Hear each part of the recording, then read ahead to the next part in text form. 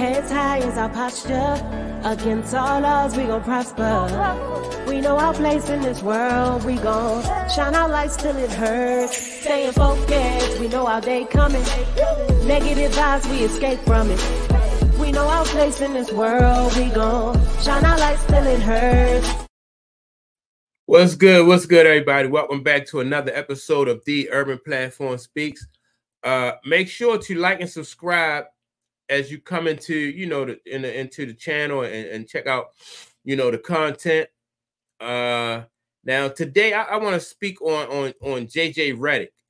JJ Redick just gave a press conference, and in a press conference, I think he said some things that kind of just makes him lose credibility, because when you're talking to the press or the media or fans, I understand that you have to put your spin and your take on things.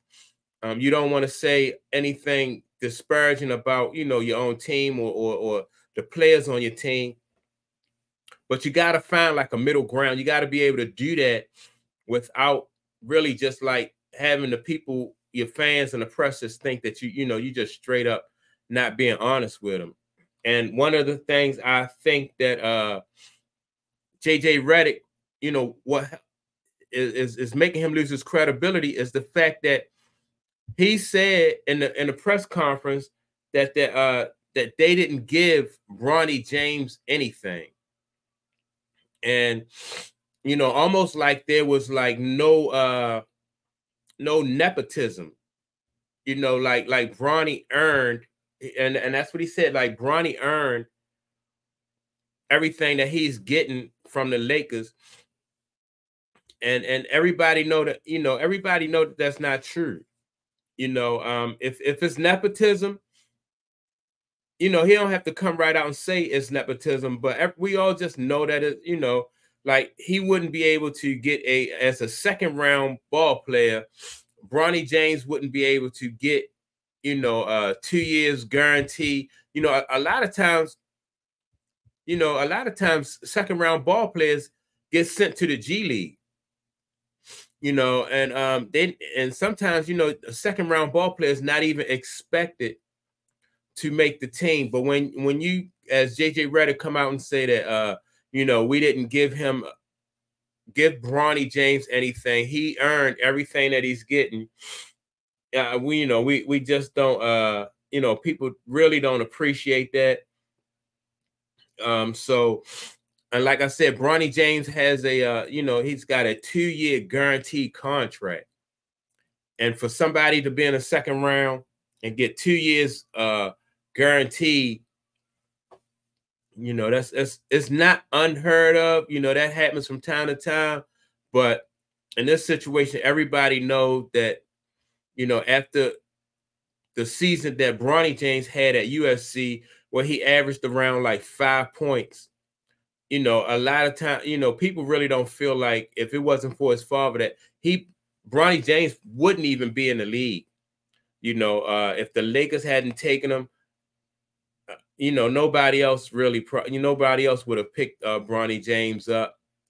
So, and that's not to say that I don't think, like Bronny James, he has an opportunity to play at this level. So now that he's there, hopefully he will just make the best of his situation.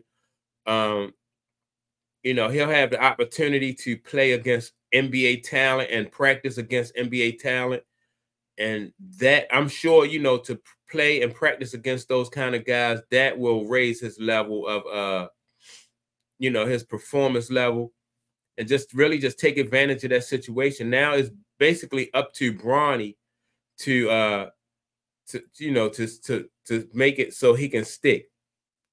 But to say that, he wasn't given anything, I think it's a little bit disingenuous. It really don't make you look. And then on top of that, like if the players in your locker room don't feel like you're being honest or that you can be honest, then that's going to really hurt his credibility as a coach. So you want to be careful with situations like that, and make sure that he is you know, like he protect that his credibility, because as a coach, if you don't have any credibility, it's very easy to lose the locker room, and you know, that's something that he don't want. Especially, you know, this is his first coaching job. He don't want this to you know, he want to get off on the right foot. So with that being said, man, I ask you to like and subscribe to the channel. Also, go to my go to urbanplatformfashion.com. Check out the merch. We have hoodies, long sleeve t-shirts, and we have short sleeve t-shirts. So yeah, definitely go and check out the merch, and continue to support the channel. Also leave a comment.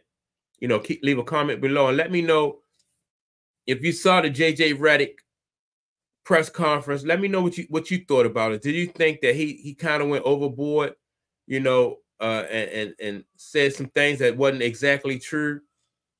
And so, you know, I'm looking forward to the comments. Leave a comment below, and I'll check you all out on the next episode.